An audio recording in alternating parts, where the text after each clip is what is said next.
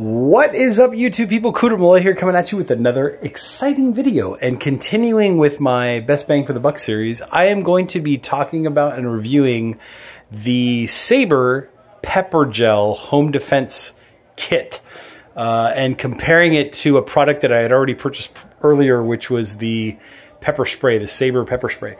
So before we start this video, I have to tell you that I live in the state of California, and according to California Penal Code 22810, a person is allowed to carry up to 2.5 ounces or 70.87 grams of pepper spray, pepper gel, things of that like. I'm also going to give you a warning and a preface to this whole video by saying that this video is intended for entertainment purposes only. I'm merely giving you an opinion of mine. I'm not advising you or directing you in any way, shape, or form, so keep that in mind. All right, so let's get into it. So I purchased the Sabre Pepper Gel Home Defense. This is what the package looks like when you get it in the mail. Basically, it comes in a package like this, and basically it's the pepper gel itself and a bracket that you can attach to place next to your bed or next to an entryway in your house or whatever. That's what comes in the packages, just one canister in this. Let me put this aside for a second. So what's kind of cool is the packaging itself. When you do open it up, there's just two little pull tabs. So those snap together, and then basically you just unsnap them. You know, trying to do this with one hand isn't easy, but you can see how easy it is to open. So there's no, you don't have to cut it, you don't have to use a knife or scissors or anything. So that's kind of nice.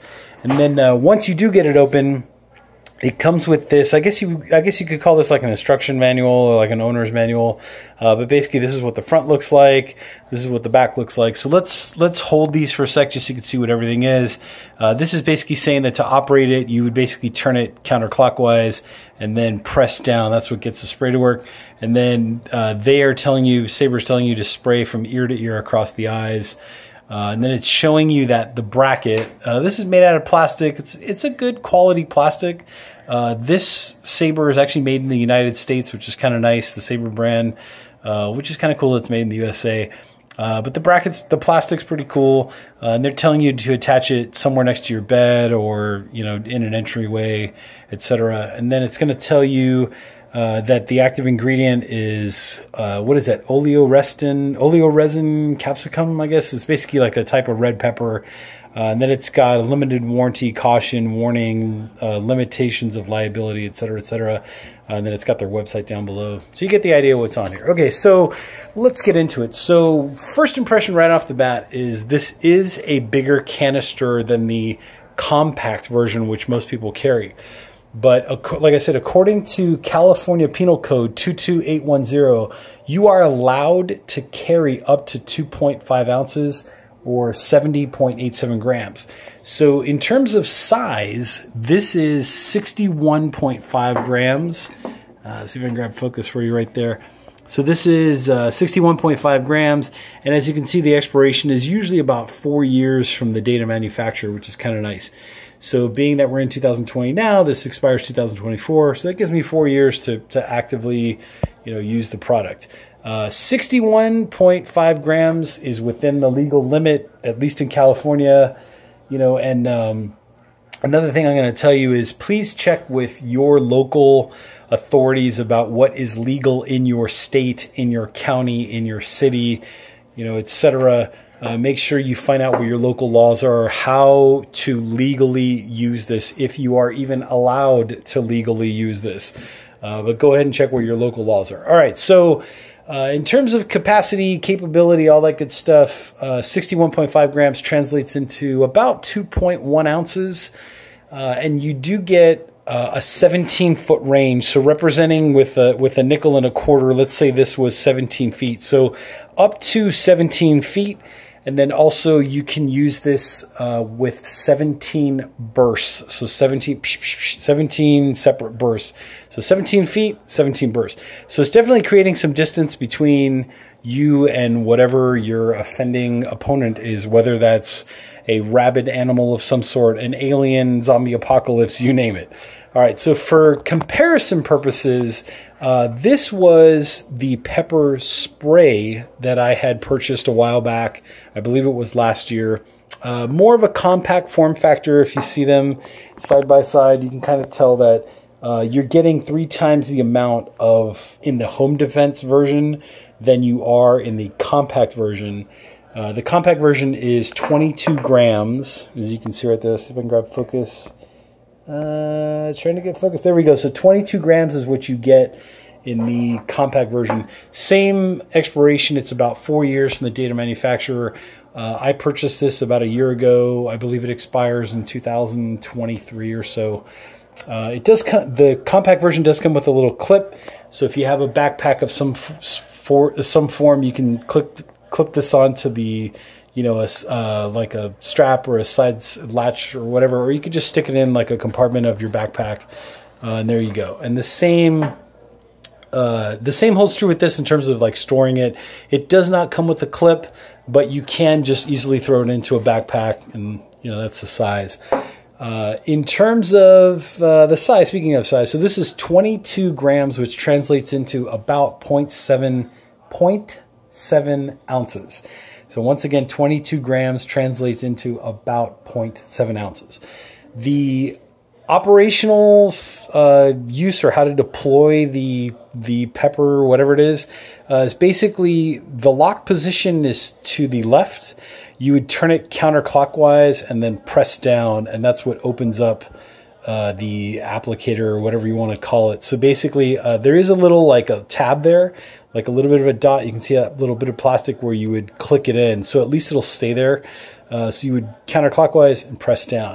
And the home version is exactly the same type of system. There's a little tab. This goes counterclockwise and you press down, right? So counterclockwise and then press down. So you get that. So this was 17 feet and then 17 bursts.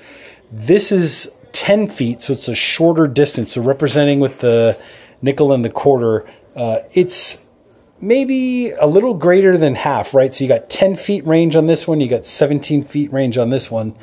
This one gives you more bursts, however. So you get 35 bursts at a 10-foot range. And this one is, remember, 17 bursts at 17 feet. 17 bursts, 17 feet, 10 feet, 35 bursts. All right, so let's talk about the difference between a spray, like this is the compact spray, and this is the gel. So difference between the spray and the gel.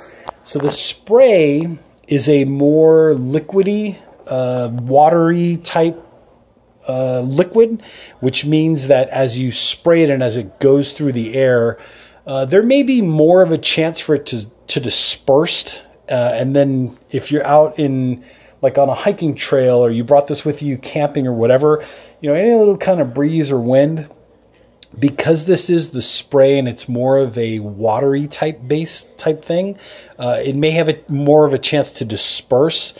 And then if the wind picks up, it could blow right back at you. So keep that in mind. The gel, on the other hand, because it is a gel, it's more, I don't know what the right term is, but basically it holds together in a tighter liquid, meaning that as you spray it, it has more of a chance to stay on course to eventually, hit your target. So keep that in mind. So if there's a wind or a breeze, it is, I would say, less likely, not impossible, but less likely to be dispersed and then blow back at you. Like I said, not impossible, but less likely. All right, so we talked about the distance, we talked about the burst. Now let's talk about the uses for this. So a lot of people are going outdoors, you're hiking, you're camping, you're going to the dog park, right? And you just want to feel safer, protected, whatever. Keep in mind that if you are going to use this on a wild animal of some kind, a zombie, an alien, whatever it is, you really want to wait for that animal to come within range before you start using it. Or if you feel like the animal is really being aggressive or approaching you or charging you or attacking you in any way, shape, or form, if you're walking down the bike trail, like the bike trail, actually, let me take that back. If I was walking down a hiking trail or some kind of, you know, camping trail or whatever it was, and I was just walking down the trail and I saw like a loose dog off leash, I'm not going to go and spray the thing. Like that would be wrong. You know, I want to know what's up. I want to know if that dog is friendly or foe or whatever. If the dog is holding its ground, or let's say it was a mountain lion. Let's say I was walking down a hiking trail and a mountain lion was holding its ground and just growling at me, the best thing you can do is turn around and just walk out, get out of the situation,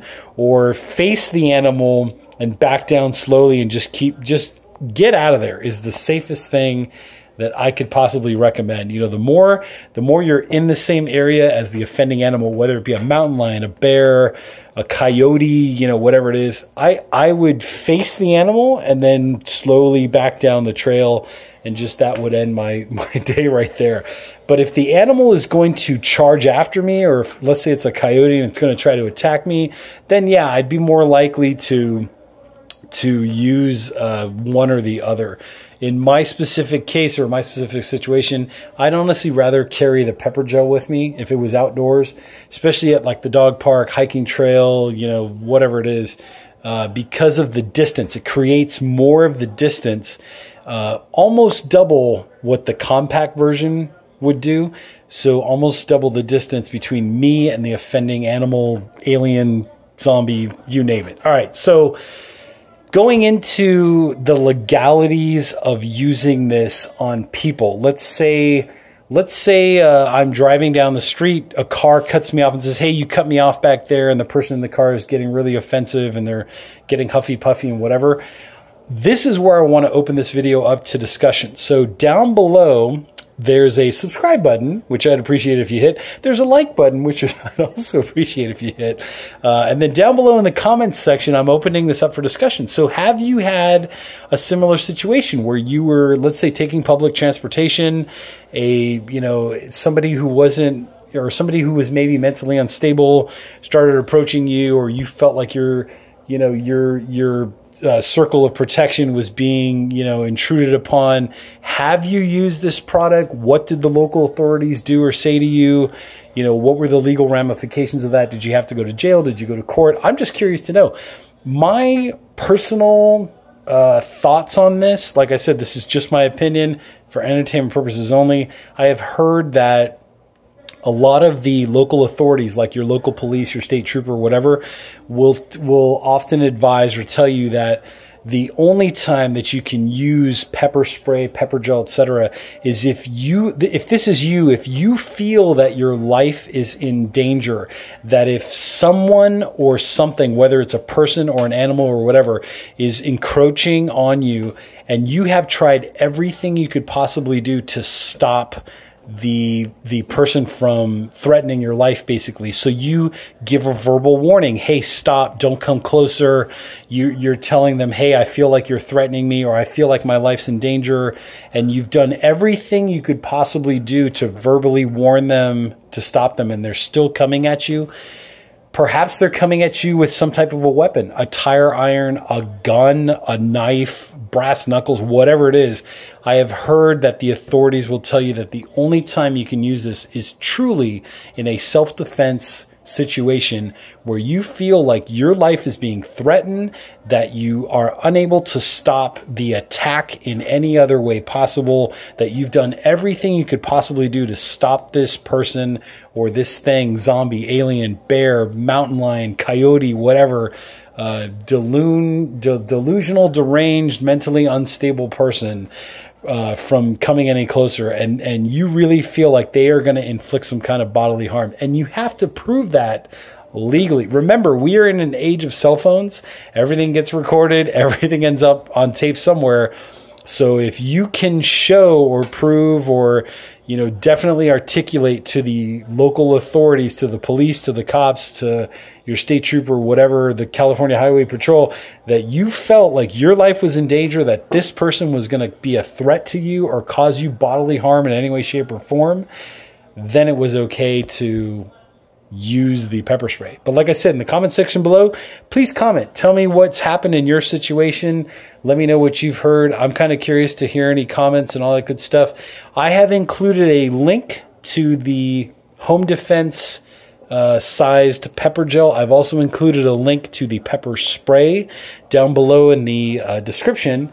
And remember, that subscribe button is down there, that like button is down there. I'd really appreciate it if you hit both of those. I'm Cooter Malloy.